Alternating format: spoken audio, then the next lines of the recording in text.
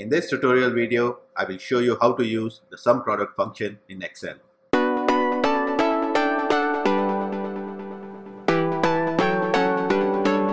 Hey there everyone, welcome to Technisha, where you can find tutorials on productivity tools. If you are new here, don't forget to subscribe to the channel and smash the bell icon to stay updated. Here is a sales table of a company. We can analyze the data present here in multiple ways. One way is using filters and total row, and another popular way is by using pivot tables. Pivot tables are very powerful, but they require additional steps. It is possible to get somewhat dynamic results from data using inbuilt Excel functions. One of these powerful functions is the Sumproduct function. The Sumproduct function returns the sum of products of corresponding range of arrays. It can be a handy tool in doing quick and dynamic calculations. Note that this data is formatted as a table with the table name as sales. I am using tables here to ensure that my Sumproduct function is dynamic and easy to implement. The information we have in this table are date, region, category, quantity, unit price, amount and month. Let's say that now we wanted to look at the sales for a particular region or category or month or a combination of any of this. We can easily get this using the Sumproduct function. The syntax of the Sumproduct function is Sumproduct of array 1, array 2, array 3 and so on and so forth, where array 1 is required and array 2, array 3 onwards are optional. The array argument is basically the components that we want to multiply and then add. Let's say now that we wanted to calculate the total sales amount for the year 2020. We can do that using the sum formula, but I will show you how to do it using the Sumproduct formula too. So let's go to cell J5 and enter the formula as equal to Sumproduct of the array 1 which is required, and here the array 1 I'm going to choose it as amount. Select all the way down, so it shows the table name sales and the field amount, which is the whole column G, and just press enter. There, you'll now get the total sales amount for the year. Since we only chosen one column which is amount, it's going to just sum all the values in this column, and hence we get the total sales amount. Now let's say we wanted to find the sales for the north region. We can easily do that by adding another argument to our already built Sumproduct formula. So let's go to cell J5 and let's go inside the formula. To ensure that we always get accurate results, we need to put each argument within its own brackets. So let's put the sales amount within its own brackets and then put a multiply symbol, open another bracket, and now let's put our array 2, which is going to be the north region. To do that, we need to first select the column C, which is the region column. Select all the way down. So now you have the whole region column selected, and that we need to say should be equal to north. You need to enter north in double quotes and then close the parenthesis for the region. So now you have sales amount as one argument, which is the array 1, and you need to put a multiplier and then put sales region, and we've closed the Sumproduct brackets and just press enter. So now you will have the sales for the north region. To get east region, all we need to do is go within this formula and type east. Though it is simple, it is cumbersome to go back and forth within the formula and change the condition. We can make it simpler by referring the condition to another cell value within the workbook. So I'm just going to unhide some columns. The columns from L to N are basically drop down menus, where the row 4 is for the regions, row 5 is for month, and the row 6 for various categories. I have achieved this using data validation, the tutorial of which you can see on the top right corner of the screen right now. So let's map the selection in cell M4 to our formula. So let's go to our formula, and now instead of putting east or north, we need to put the cell M4 and just press enter. Since it is empty, the sales is going to be nil, as there is no region with an empty cell value. So now let's go to the cell M4 and I'm going to select, let's say, north. Automatically you get sales data for the north region. Now if you want to get data of the west region, all we need to do is select west. The advantage of sum product formula is you can have multiple conditions within a category. That is, we have the option to get the data for west and let's say north region.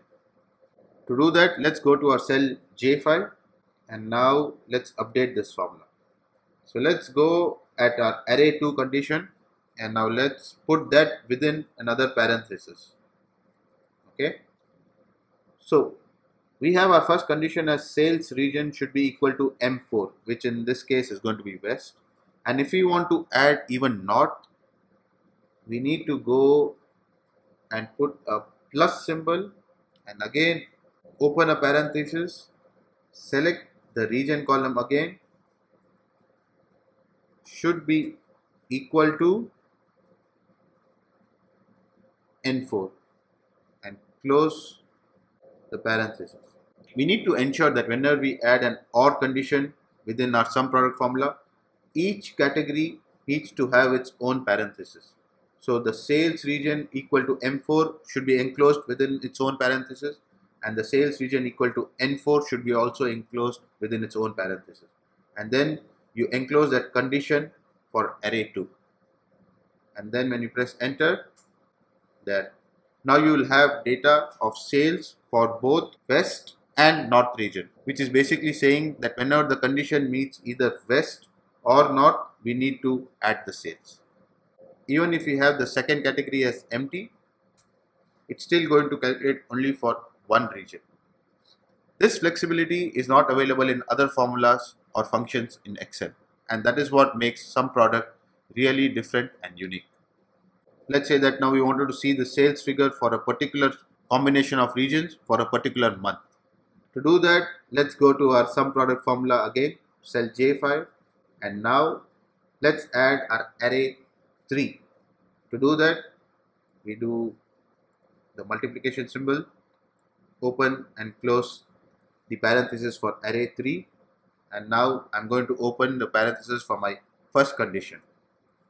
And let's select the month column all the way down.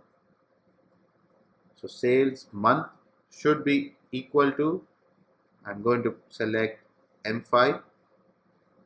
In that, I'm going to add another month condition just in case we want to have multiple conditions. And again select the month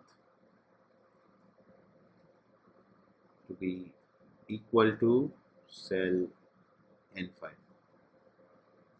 So there, we've added our array 3. Let's close the function and just press enter. Now you see that our sales is showing 0 because though we've selected the region west, we haven't selected our month. Let's select our month now. Let's say I'm going to select May, and that you'll get the sales for the west region for the month of May. If you wanted to see both west and let's say east region, we can select east, and there for both west and east region, this is the sales for the month of May. Now the advantage again of sum product is I can add another month here. Let's say I'm going to select June. So now if we have for the both month of May and June the sales for west and east region. We can do the same thing for category. So let's again go to our trusted sum product formula, go within the formula, and to add the array 4, I'm going to put the multiplier symbol, open and close the array. Now for our category, select the cell, sales of category should be equal to M6, or I'm going to open and close the parenthesis and just copy paste this data here, and instead of M6 update to N6. There, just press enter. And now again our sales is going to show nil because we haven't selected a category.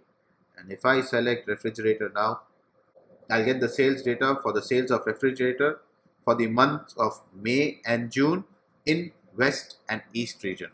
And again, we can delete any of these categories and you'll just get for the month of May in the West region what the sales has been for a refrigerator. And if I want to select for refrigerator and let's say television, now I get for both the categories what the sales is. Since Sumproduct is an inbuilt function in Excel, it updates automatically as the data changes. So let me just move all this to the top so that we can easily see this as we scroll down. Let's add some data here now. Note our sales figure here, and our selection is for West region for the month of May for refrigerator or television. So let's just add a data for the month of May. Let's pick the West region.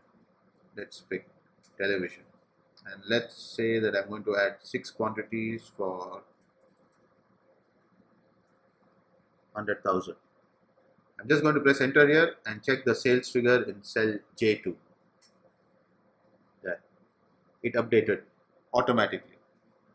If we had used pivot tables in this case, one had to go back to the pivot table and refresh the data, which we don't need to do when we use a function like Sumproduct. Sumproduct functions can be really useful where one is making interactive dashboards and reports based on user selections. It is fast and does not need to be refreshed periodically. I hope that this tutorial was of use to you. If you liked it, please subscribe to the channel. Till next time, ciao.